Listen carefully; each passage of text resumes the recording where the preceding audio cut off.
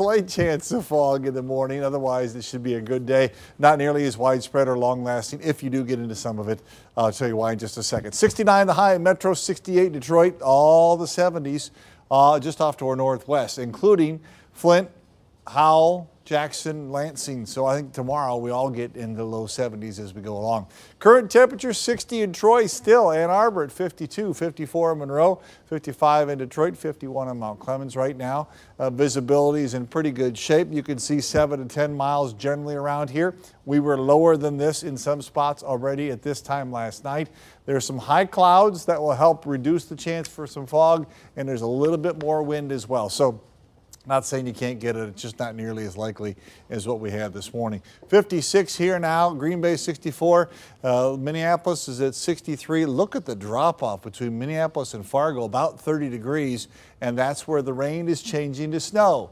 This is part of the system that impacts us over the weekend, but we're not going to go this cold that fast. So shower chances, yes, they get closer to us. I'll show you the timing of that in just a second. Also the wind. Tomorrow in the afternoon, 20 miles an hour, some of the gusts up around 25. It does not taper off much tomorrow night, and then Saturday we're getting some gusts up around 40 in the afternoon to early evening hours. So that's a wind that'll kind of wear you down throughout the day, and you'll be something you remember from Saturday.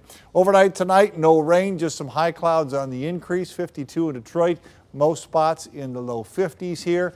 And then tomorrow we'll go 72. Now I put mostly cloudy on there. I just want you to know there'll be high clouds, there'll be some shadows still, there'll be some brightness to the clouds. It's just not going to be the pretty blue that we had. But it's enough to get us to the low 70s, which again, considering the average high is 54, that's doing okay. No records, but pretty darn close.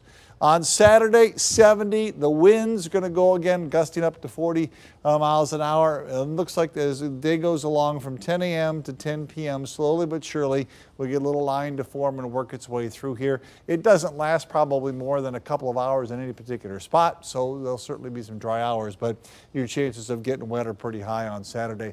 It's gone Sunday. We're back to 66, back to the sunshine, and the weather looks dry much, if not all, of next week.